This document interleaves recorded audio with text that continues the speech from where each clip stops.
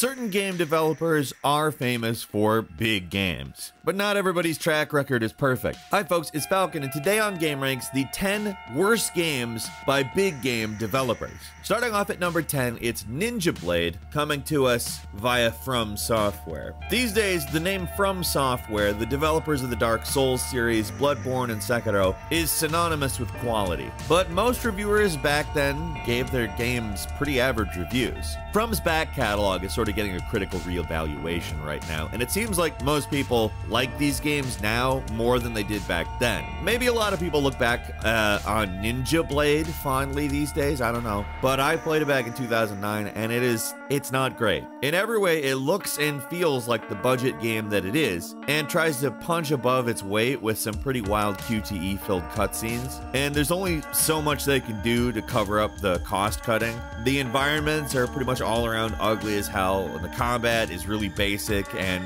it's got so many QTEs. Some of the bosses are appropriately ridiculous, but the whole thing has this B-movie energy that is honestly kind of fun, and it almost works in this way where it's a so bad it's good kind of experience, but it's pretty rough. Probably the most shocking thing about it is that it came out just 1 month before Demon Souls came out in Japan. Ninja Blade came out in January, and Demon Souls came out in February. So in the span of 2 months, From Software released one of their worst games, followed by an absolute classic. Ninja Blade's hardly the worst game on this list, but in comparison to From's best games, it barely registers.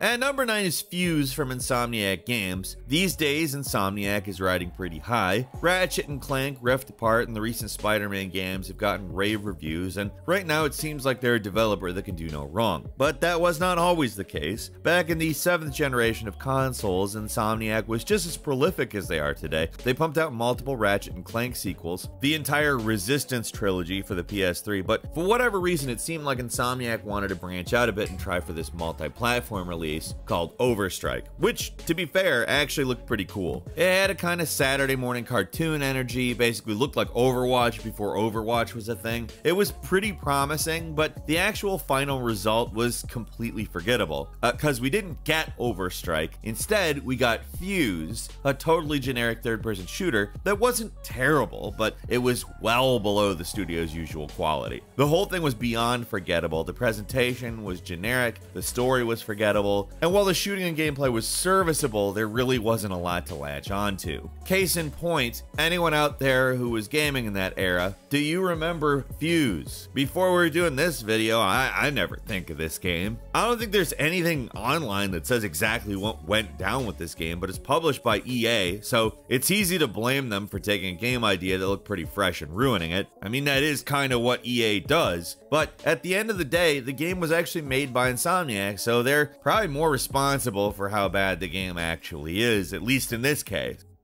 And number 8 is Paragon from Epic Games. Everyone and their mother knows Epic Games, the makers of Fortnite, Battle Royale, but they've made a lot of other games in the past, including some truly great games like Unreal and Unreal Tournament. And, as you might have guessed, the Unreal Engine, which is used by so many developers. They've been around in some form all the way back to 1991, and they made games for MS-DOS. And while the games they've made haven't always been winners, they're usually decent. That is until Paragon, which was revealed back in 2015 when Epic was in kind of a slump before they struck gold with Fortnite. Paragon was basically another game-chasing MOBA success. It wanted to be the next League of Legends. Instead, it ended up being the next, I don't know, Infinite Crisis? Yeah. Paragon, at least for most players' accounts, wasn't like incredibly bad or anything. It's just mishandled by Epic. In an attempt to make a game new player friendly, they took out pretty much everything that made the game unique. Like, they'd constantly release these massive reworks that completely changed how the game functioned, which left players frustrated and confused. It's the sort of thing that a lot of dying games struggle with, where they try to change things to make people happy, but just ends up scaring people away. Of course, the real nail in the coffin for Paragon was the success of Fortnite. They just didn't need Paragon anymore, so off with its head, so to speak. Wasn't the worst game ever or anything, but it was a pretty big failure for one of the biggest developers in the world right now. At number 7 is The Devil's Third from Nintendo, a game released for the Wii U. It's a bizarre FPS slash third-person action game with some pretty heavy hitters behind it. You had Nintendo publishing it. It was directed by Tomonobu Itagaki, the guy behind Dead or Alive and Ninja Gaiden Black. Even if a game isn't directly made by Nintendo, their name attached to it's usually a sign of quality, but from all accounts, Devil's Third was basically DOA, and not like Dead or Alive, the game. DOA here means dead on arrival. Not even Nintendo could save this turkey, basically. The game's just plain rough. It's ugly with blurry textures and a really stuttery, awful frame rate. The actual way you play the game, switching from first person to shoot at enemies, third person to fight close range, is kinda interesting, but the controls are really stiff and never feels good. Plus the plot is nonsense and the main dude you play as is just completely ridiculous looking. It's just an all-around bad game and a black mark on Nintendo's usually stellar record. Can't win them all though, right? At number 6 is Sonic Chronicles from BioWare. BioWare's reputation isn't quite what it used to be, but in general they're known for making, if not the best games, then at least playable ones. So released back in 2008, just a year after the first Mass Effect, Sonic Chronicles was a game that had potential. I mean, Mario had 3 different RPG series under his belt, why not Sonic? The fact the game was being developed by BioWare, of all people, was a pretty big shock at the time, and even though it was only getting a handheld release, people couldn't help but be excited for it. Remember back in 2008, BioWare was only putting out hits. Mass Effect, Jade Empire, Knights of the Old Republic, all amazing games, so people had no reason to think this would be bad. And the reviews at the time were mostly positive, but these days the game is generally thought of pretty negatively, and with good reason in our opinion. The 2 main problems with the game is that it's really boring and the music is so bad. Like, some of the music in this game is ear-splittingly bad. The combat, also, it's slow with these constant, tedious QTE sequences you have to complete to pull off certain moves. And the presentation in general feels like cheap and ugly, I guess is the best way to put it. BioWare's inexperience with this type of a game is pretty obvious, and it's pretty frustrating overall. For some people, the game was BioWare's first big disappointment. Like, they've made a lot of great stuff in the past, but Sonic Chronicles is not one of those things. At number 5 is Artifact from Valve. Valve doesn't make a lot of games these days, but when they do, they're usually great. So it's a shame about Artifact, because a lot like Paragon, the game has its fans, but the mishandling by Valve eventually led to the game's premature death. Artifact was an online card game developed by Richard Garfield, the creator of the Magic the Gathering card game, and was based off Valve's popular Dota 2. By all accounts, it should have been a hit, but a few key mistakes ended up killing any momentum that the game might have had. For one thing, the monetization model was not good from the jump. Expecting players to pay $30 to buy the game, then asking them to buy card packs on top of that it's a lot. And that's not even getting into the draft and game modes you also had to play to participate at all. It's another game where the critical response didn't match the player response at all. According to Wikipedia at least, the game saw a 95% decline in players in just 2 months after it came out, so obviously people were not happy with it. Eventually Valve tried to reboot it with Artifact 2.0, but the game was already doomed at that point. It wasn't just a sinking ship, it was already at the bottom of the ocean. While the game itself isn't necessarily terrible, it was a massive public failure for Valve, and they rarely fail at anything.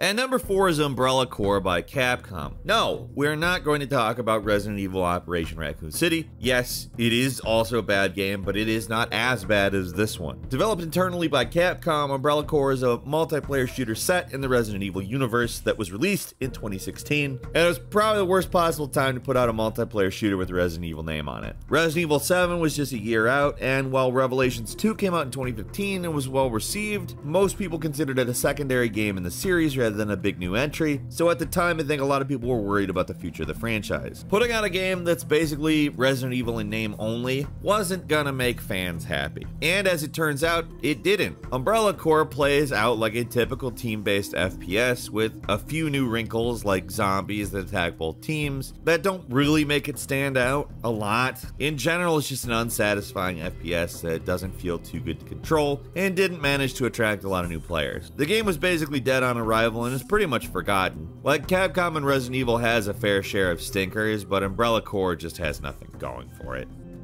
And number 3 is The Quiet Man by Square Enix. Yes, seriously, The Quiet Man, one of the most bizarre games in the past few years, was published by Square Enix. Even more bizarre is that its developer, Human Head Studios, are the guys who made the original Prey. Like, what more do we really need to say about this game? The Quiet Man was basically a quasi-interactive movie where you watch a bunch of FMVs and fight enemies with one of the most basic combat systems we've ever seen.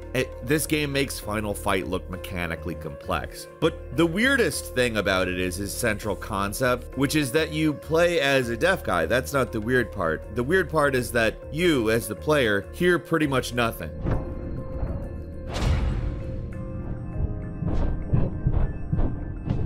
It's an interesting idea, but the game totally botches it. It doesn't even make any sense in the world of the game. Like, why are there no sound even in these long sequences where the main guy isn't even there? The whole thing's just dumb, with these ridiculous melodramatic twists and silly supernatural stuff that feels like it belongs in a different game. The combat sucks, the story's insane, but the whole thing's surprisingly good looking on the rare occasions where there's in-game cutscenes instead of FMVs. It's just one of the most all-around strange games out there, and the fact it was published by Square Enix makes it weirder.